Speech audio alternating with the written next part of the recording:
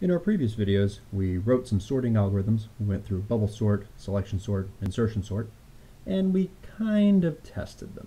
Okay, we basically sorted some small arrays and made sure that they came out in proper order. It would be really nice to verify that these things work, possibly with larger arrays, or do something that was a bit more robust than what we did. So we should talk about how we would go about testing sorts, some of the different approaches that we might take. So we have our different sorts in here. I would like to define another function called isSorted. And isSorted is going to take an array of doubles, because that's what we're working with, and it returns a Boolean. Now, how are we going to write this? How do we tell if an array A is sorted? Well, if it's sorted, every element will be less than or equal to the element after it. And so how do we express that? It turns out there are a number of ways that you can do this. You can do this with a for loop that goes through on the indices. You can do this with a while loop that also counts through on the indices. The advantage of the while loop would be that it could break out as soon as it found something that was out of place, so it might potentially be faster if the thing is not sorted, whereas the for loop is going to run through the whole thing. We could also use some of the methods that are part of collections, and I think it's just worth seeing this to remind you of the type of expressiveness that we have with the various higher order methods and just the methods in general that are available to us. So the first cut when doing this would be something like, I want to take my array A and I want to zip it with a.tail. Now, this is an approach that we've seen previously, and basically what this does is it takes the first element and the second element and matches them up in a tuple. And then it takes the second and the third and the fourth and the fifth, and that way we have each element and the one after it. And so this is going to be true if for all tuples that we make in that way, t dot underscore 1 is less than or equal to t dot underscore 2. Okay, let's see if I have that typed nicely. Now we happen to have a little array ARR here, and we can check to see if it's sorted, and this says true. Might be nice to test it on something that's not sorted. How about we call it on just a new array with 10 elements selected at random. Well, it was possible that could have come back true because it's possible the random numbers could be in order, but with 10 random numbers that was a very unlikely outcome. So we get a false for that.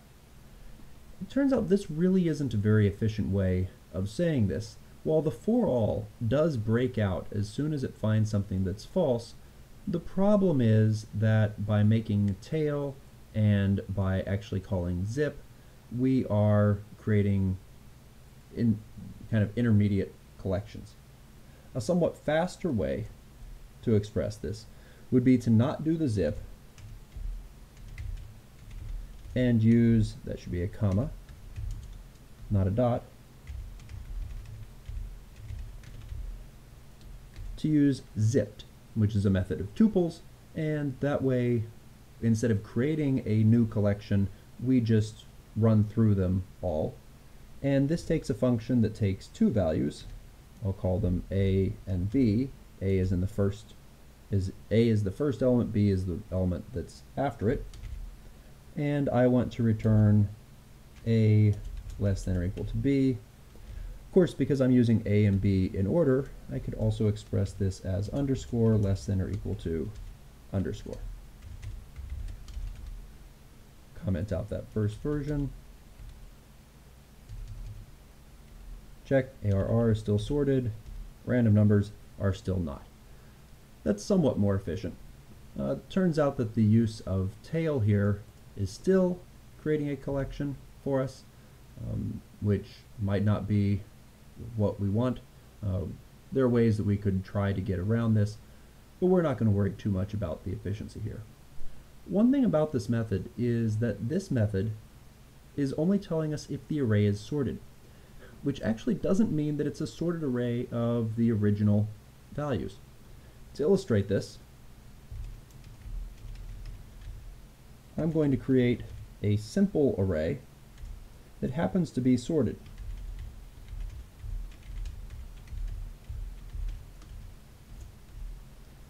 That's sorted. It turns out that if we had a bug in our code and we wound up taking several of the values out of the array and replacing them with other values, we could still have the array in sorted order. So for example, instead of doing a sort, we could just obliterate the entire array with whatever the first value was, and hey, look, the result is now sorted. It's not the numbers that we had to start with, it's not what we wanted from them. So then the question is, well, how would we tell that? How would we tell that we had the actual initial values that we still had in there?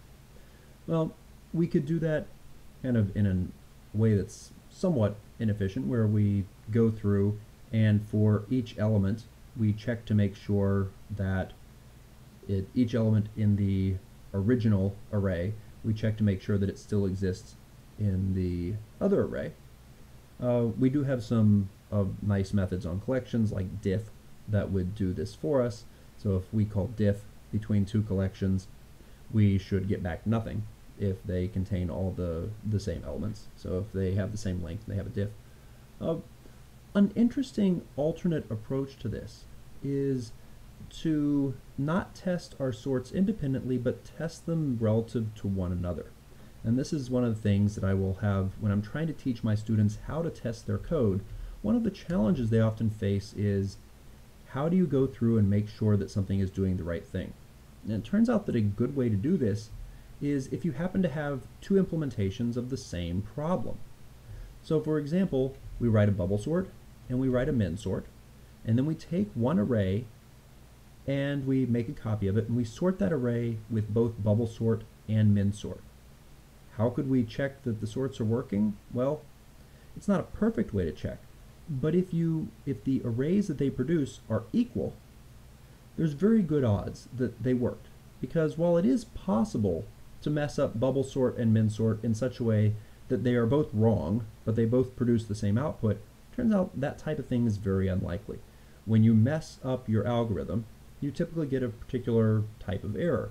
It's very hard to mess up two algorithms in exactly the same way so that they give you the same output. So just something to keep in mind when you're thinking about how to test code is sometimes it might just be nice to have something that's really easy that you feel pretty darn good about, and then maybe something that was a little bit harder that you're not as sure about, and compare their outputs. Of course, there are also, in the case of sorting, there are also libraries that do this, so we could always take the value that we get from this and compare it to what we would get if we call sorted on it. So that's some thoughts on testing and how you can verify that your sorting algorithms are doing what they're actually supposed to be doing.